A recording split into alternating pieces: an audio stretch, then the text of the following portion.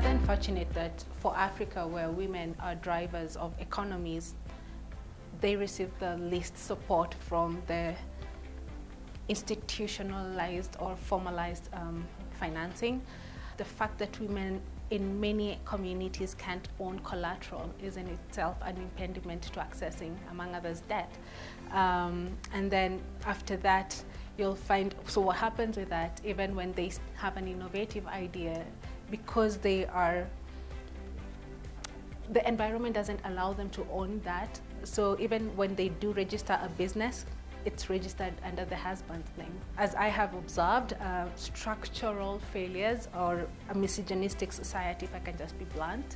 And from our private capital perspective, the structure is actually, it goes all the way to the top. So we raise money from LPs to deploy into our portfolio companies. At LP level, we don't have enough women in finance sitting around the decision-making table of which GP to allocate capital to. So if you have a team of men in the investment committee making a decision on which fund to give money to, they'll likely fund a fellow man, right? And so, and I have statistics where in Africa, there's less than 1% of women who are raising funds. It takes long to fundraise, and some of us are not risk averse to that extent, but increasingly it's just the hurdles you have to jump as a woman in accessing capital to convince a male committee.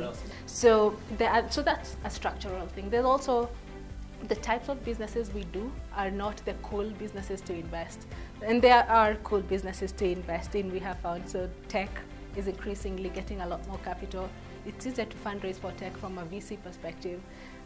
Renewable energy, no offense, is another sector. And often these are not sectors that will have a lot of women acting there.